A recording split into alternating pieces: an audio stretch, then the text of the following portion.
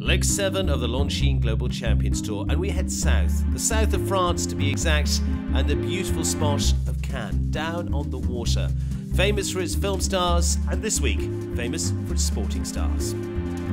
Intensity and excitement all the way. Last week in Hamburg, in the Longines Global Champions Tour, a new combination, Germany's Daniel Deusser, the home rider, lifting the trophy.